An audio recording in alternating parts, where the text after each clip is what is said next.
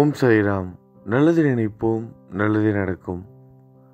வெளியே சொல்ல முடியாத கஷ்டத்தை சுமந்து வாழ்ந்துக்கிட்டு இருக்கீங்க. சாய் கிட்ட நீங்கள் எதிர்பார்த்தது நிச்சயமாக கிடைக்கும். உங்களுக்கு தேவையானதை சாய் நிச்சயமாக கொண்டு வந்து சேர்ப்பார். இவ்வளவு நாள் நீங்கள் பொறுமையாக இருந்துட்டீங்க. இன்னும் கொஞ்ச நேரம்தான். இவ்வளவு நாள் நீங்கள் பொறுமையாக இருந்துட்டீங்க. இன்னும் கொஞ்ச நேரம்தான். நம்பிக்கையை மட்டும் இழந்துடாதீங்க. எல்லாமே நல்லபடியாகவே நடக்கும். உங்களுக்கு தேவையானதை சாய்கிட்ட நீங்கள் சொல்லியிருக்கீங்க. நீங்கள் சொல்லாததையும் சாய் செய்வார். உங்களோட எதிர்கால வாழ்க்கைக்கு எது தேவையோ அது அவருக்கு தெரியும். இப்போ அனுபவித்துட்டு இருக்க கஷ்டங்களுக்கான தீர்வை நீங்கள் சாய்கிட்ட கேட்டுட்டீங்க. இது மட்டும் இல்லாமல் எதிர்கால வாழ்க்கையில் உங்களோட வாழ்க்கையில் என்ன நடக்க போகுது அப்படிங்கிறது உங்களுக்கு வேணால் தெரியாமல் இருக்கலாம். ஆனால் நீங்கள் நம்பிக்கையோடு நம்பிக்கிட்டு இருக்க உங்களோட சாய்க்கு தெரியும். எல்லாத்தையும் அவர் ஒரு கணக்கிட்டு சரியான தருணத்தில் உங்களுக்கு தேவையானதை கொண்டு வந்து கொடுப்பாரு. இப்போ நடந்துகிட்டு இருக்க நிகழ்காலத்துக்கும் நடக்க இருக்கின்ற வரப்போகிற எதிர்கால நிகழ்வுகளுக்கும் தகுதியான ஒன்றை, சரியான ஒன்றை, உங்களுக்கு தேவையானதை, உங்களோட நிம்மதியையும் சந்தோஷத்தையும் உறுதிப்படுத்துவதற்காக, நீங்கள் நிம்மதியாக வாழ்வதற்காக, நிம்மதியான தூக்கத்தை, உண்மையான தூக்கம், நிம்மதியாக தூங்கி பல நாள் ஆகியிருக்கும், அந்த நிம்மதியான உறக்கத்தை உங்களுக்கு கொடுப்பாரு. ஒரு அமைதியான சூழ்நிலையை உருவாக்கி கொடுப்பாரு. நீங்கள் நம்புறது சாயை, அதை மறந்துடாதீங்க. தண்ணீரற்ற ஒரு குருவை, அவரோட நாமத்தை நீங்கள் ஜெபம் பண்ணிக்கிட்டு இருக்கீங்க. அதை மனசில் வச்சுக்கோங்க. அவரோட நாமத்தை நீங்கள் ஜெபம் பண்ணிக்கிட்டு இருக்கீங்க. அது அளவிட முடியாத சக்திகளை, இந்த பிரபஞ்சத்தில் இருக்கும் அனைத்து சக்திகளை விட மேலானது அவரோட நாம ஜெபம். அந்த ஜெபம் ஒன்று போதும் உங்களை காப்பாற்றுவதற்கு. தேவையில்லாத பரிகாரங்கள், பூஜைகள்னு உங்களோட நேரத்தையும் கவனத்தையும் செலுத்தாதீங்க, கொண்டுட்டு போகாதீங்க. ஏன்னா சாயே ஒரு விதத்தில் ஒரு மாதிரி ஆகிடுவார். ஏன் இவன் நம்ம சொல்கிறத விட்டுட்டு வேறு யார் பேச்சையோ கேட்டுட்ருக்கான் அப்படின்னு. இப்போ சாயோட ஒரு பொன்மொழியை நீங்கள் கேட்டிங்கன்னா உங்களுக்கு நல்லாவே அது புரிய வந்துடும். இந்த நிமிஷம் நீங்கள் என்ன தவறு செஞ்சுக்கிட்டு இருக்கீங்க அப்படின்னு உணர்த்துவதற்காகவே இந்த ஒரு பொன்மொழி சாய் பக்தர்களுக்காக.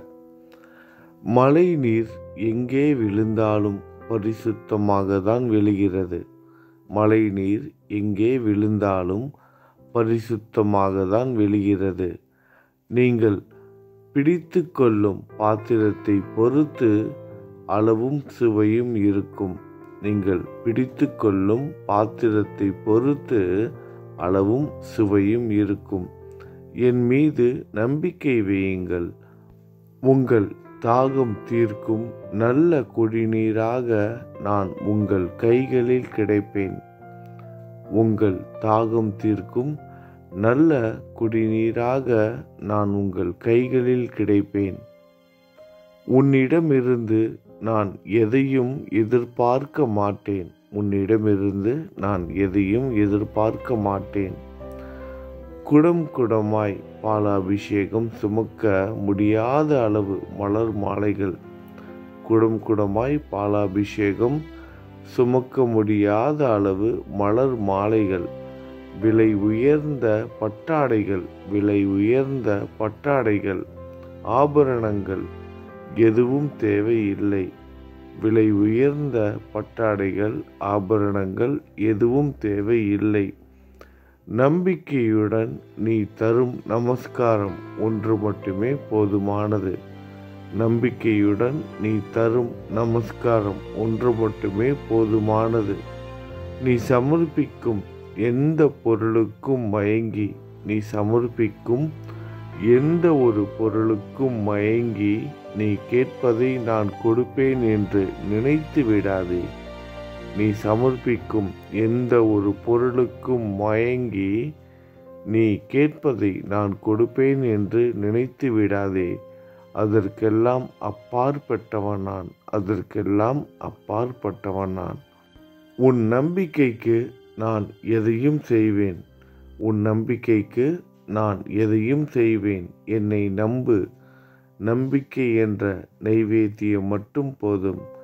நம்பிக்கை என்ற நைவேத்தியம் மட்டும் எனக்கு போதும். சாய் எதையும் எதிர்பார்க்க மாட்டார். அதை நல்லா புரிஞ்சுக்கோங்க. நீங்கள் செய்கிற பூஜைகள்னாலேயோ வழிபாட்டு முறைகள்னாலேயோ மயங்கியோ இல்லை உங்களோட வேண்டுதலை நிறைவேற்ற மாட்டார். மனதால் நீங்கள் சாயோட நாமத்தை ஜெபம் பண்ணணும். அவரோட துதியை நீங்கள் பாடணும். இது ஒன்று தான். இது ஒன்று மட்டும்தான் உங்களை காப்பாற்றும். இதை எப்பொழுதும் மனதில் வைத்துக்கோங்க. அப்புறம் ஒரு முக்கியமான ஒரு விஷயம், ஸ்ரீ சாய்நாத தவனமஞ்சரி எதற்காக இவ்வளவு முக்கியத்துவம் கொடுத்து தொடர் பாராயணத்தில் கலந்துக்கோங்கன்னு சொல்லிக்கிட்டே இருக்கோம். எதற்காக அப்படின்னா, நீங்கள் ஒருத்தர் படிப்பதனால உங்களுக்கு மட்டும் அது பலன் தராது. உங்களுக்கு மட்டும் நன்மை பயக்கக்கூடியது கிடையாது. உங்கள் ஒட்டுமொத்த குடும்பத்துக்கே அதை காப்பாற்றும். நீங்கள் படிப்பது கேட்பது, ஸ்ரீ சாய்நாத தவனமஞ்சரி பாராயணத்தில் கலந்து கொள்வது உங்களுக்கு மட்டும் இல்லாமல் உங்களோட குடும்பத்தையும் பாதுகாக்கும். உங்களை சார்ந்தவர்கள் அனைவரையும் அது அந்த புண்ணியம் கரை சேர்க்கும். அந்த ஒரு காரணத்திற்காக தான் ஸ்ரீ சாய்நாத தவனமஞ்சரியை கேளுங்க, படிங்க அப்படின்னு சொல்கிறது. நம்மளும் ஆயிரக்கணக்கான பேருக்கு, 1000க்கும் மேற்பட்ட நபர்களுக்கு ஸ்ரீ சாய்நாத தவனமஞ்சரியை கொண்டுட்டு போய் சேர்த்துருக்கோம். இனிமேலும் கொண்டுட்டு போய் சேர்ப்போம். இது தொடர்ந்து நடைபெறும். நீங்கள் தொடர்ந்து அந்த பாராயணத்தில் நம்மளோட சாய் மோட்டிவேஷன் சேனலில் காலையில் பாராயணம் நடந்துக்கிட்டு இருக்கு. அதில் கலந்துக்கோங்க. சாய்க்கு நீங்கள் 1000 பொற்காசுகளும் பட்டாடைகளும், எவ்வளோ பேர் லட்சமாக செலவு பண்ணுவாங்க, 1000 செலவு பண்ணுவாங்க.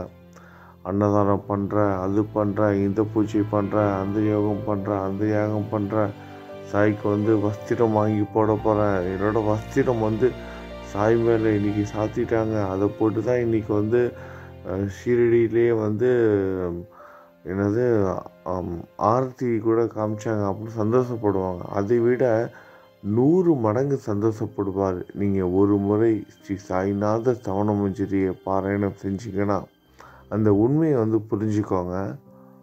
அவர் பட்டாடைகள் உங்கள்கிட்ட கேட்கல, அவரோட நாம ஜெபம் தான் உங்கள்கிட்ட கேட்டார். அவரோட உங்களோட மனதில் இருக்க நம்பிக்கையை தான் அவர் எதிர்பார்க்குறாரு. அதை நல்லா புரிஞ்சுக்கோங்க. அவரோட நாமத்தை நீங்கள் ஜெபிப்பது 1000 பட்டாடைகள் நீங்கள் சமர்ப்பிப்பதற்கு சமம். ஏன்னா இன்றைக்கி எவ்வளோ பேர் அவ்வளோ பணங்காசை செலவு பண்ணுறாங்க. பணம் கட்டிட்டு லைனில் நின்றுட்டு இருக்காங்க. அந்த வஸ்திரம் பாபா மேலே போடணும் அப்படின்னு ஒரு அன்பை வெளிப்படுத்தணும். அன்பை வெளிப்படுத்துறது நல்ல விஷயந்தான். அதுக்காக நீங்கள் செய்யாதீங்கன்னு சொல்ல வரல, செய்யுங்க. உங்களோட மனதிற்கு சரிப்படுறத செய்யுங்க. ரொம்ப ரொம்ப நல்ல விஷயம். ஆனால் அதே நேரத்தில் அவர் உண்மையாகவே அவரை சந்தோஷப்படுத்தணும். உண்மையான பட்டாடை, அவர் எதிர்பார்க்கும் பட்டாடை வஸ்திரம் எதுனா அந்த அவரோட துதி, புகழ்ந்து பாடுகின்ற துதி. ஏன்னா மற்றது எல்லாமே பிரார்த்தனையில் போய் சேர்ந்துடும். இந்த ஸ்ரீ சாய்நாத தவனமஞ்சரி மட்டும்தான் துதியில் போய் சேரும். இறைவனை போற்றி புகழ்கின்ற அந்த துதி, உங்களோட சாயை போற்றி புகழ்கின்ற அந்த துதி மாலையை நீங்கள் சாய்க்கு போடணும். அதுதான் அவருக்கு நீங்கள் கொடுக்குற உண்மையான மரியாதை. அதனாலேயாவது பாராயணத்தில் கலந்துக்கோங்க. நீங்கள் பாராயணம் பண்ணுங்கள். நம்மளோட சாய் மோட்டிவேஷன் சேனலில் நீங்கள் எல்லோரும் படிக்கணுங்கிறதுக்காக தான் அந்த பாராயணத்துலேயே எழுத்துக்களும் வந்துக்கிட்டே இருக்கு. தினமும் நீங்கள் ஞாபகம் வச்சு படிக்கணும். தினமும் நீங்கள் எங்கே இருந்தாலும் உங்கள் கையில் புத்தகமே இல்லைனா கூட நீங்கள் வீடியோவை ஆன் பண்ணி பாராயணத்தில் ஒன்றா இணைந்து கொள்ளலாம். நீங்கள் பாராயணம் பண்ணிகிட்ருக்க அந்த டைமில் இந்த உலகத்தில் ஏதாவது ஒரு மூலையில் உங்கள் கூட சேர்ந்து இன்னொருத்தவங்களும் அதே பாராயணத்தை வந்து படிச்சுட்டு இருப்பாங்க.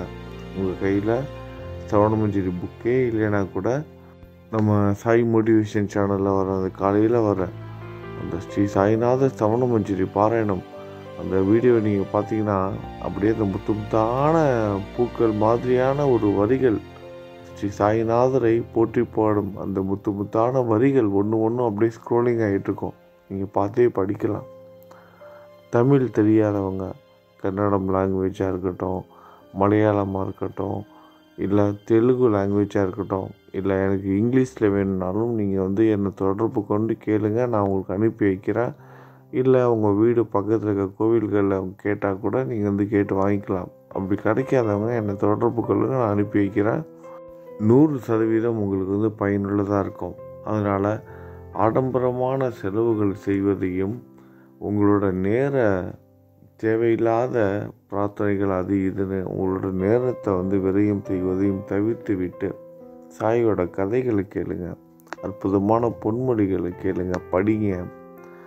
சாயோட பொன்மொழிகள் மட்டும் இல்லாமல் மற்ற ஆன்மீக புத்தகங்களும் படிங்க. சாயை மனசில் நினச்சிக்கிட்டு ஒரு பிரார்த்தனையை முன் வைத்துட்டு, பாபா நான் இன்றைக்கி இந்த புக்கை படிக்க போகிறேன், பகவத்கீதையை படிக்க போகிறேன், இன்றைக்கி ராமாயணம் படிக்க போகிறேன், இன்றைக்கி கந்த சஷ்டி கவசம் வந்து பாராயணம் படிக்க போகிறேன். இந்த மாதிரி அப்புறம் என்ன இருக்குது, அப்புறம் பிரதோஷமானிக்கு பிரதோஷ கால பூஜை அந்த மந்திரங்கள் எல்லாம் படிக்க போகிறேன், நீங்கள் தான் என் கூட இருக்கணும்னு சொல்லிட்டு இந்த மாதிரியான ஆன்மீகம் சம்மந்தமான நீங்கள் எந்த புத்தகங்கள் படித்தாலும் சாயியோட முழு அனுகிரகமும் உங்களுக்கு கிடைக்கும்.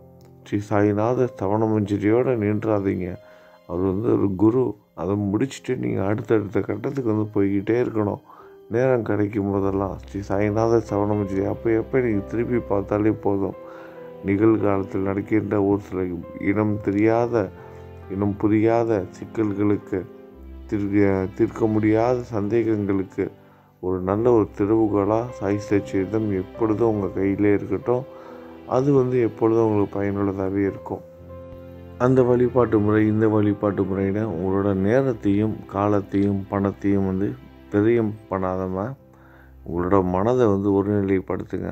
சாய் என்ன சொல்லியிருக்காரோ அதை வந்து கேளுங்க. சச்சரிதம் படிச்சிங்கனாலே தெரியும் அவர் என்னென்ன சொல்லியிருக்காரு அப்படின்னு. எதற்கு செலவு பண்ணணும், எதுக்கு வந்து உங்களோட நேரத்தை வந்து கொண்டுட்டு போனோம், அவர் உண்மையாகவே உங்கள்ட்ட எதிர்பார்க்கறது என்னென்னு புரிஞ்சுக்கிட்டு அதுபடி நடந்துக்கோங்க. ஆடம்பரம்னா பணத்தை மட்டும் நான் வந்து குறிப்பிடலை, உங்களோட நேரத்தையும் தான் சொல்கிறேன். இப்போ அதை புரிந்து கொள்ளும் விதமாக ஒரு முக்கியமான இன்னொரு பொன்மொழியை கேட்டிங்கன்னா எல்லாத்துக்கும் பதில் கிடைத்திடும். மிகவும் ஒரு முக்கியமான ஒரு பொன்மொழி. சிலருக்கு எனது சுபாவமும் தத்துவமும் புரியாததால் ஒரு முடிவிற்கு வந்து சிலருக்கு எனது சுபாவமும் தத்துவமும் புரியாததால் ஒரு முடிவிற்கு வந்து அதையே மற்றவர்களுக்கும் கூறுவார்கள். சிலருக்கு எனது சுபாவமும் தத்துவமும் புரியாததால் ஒரு முடிவிற்கு வந்து அதையே மற்றவர்களுக்கும் கூறுவார்கள். அதையே நம்பிக்கொண்டு இருந்தால் கிடைக்கும் நற்பலனை இழந்து விடுவார்கள்.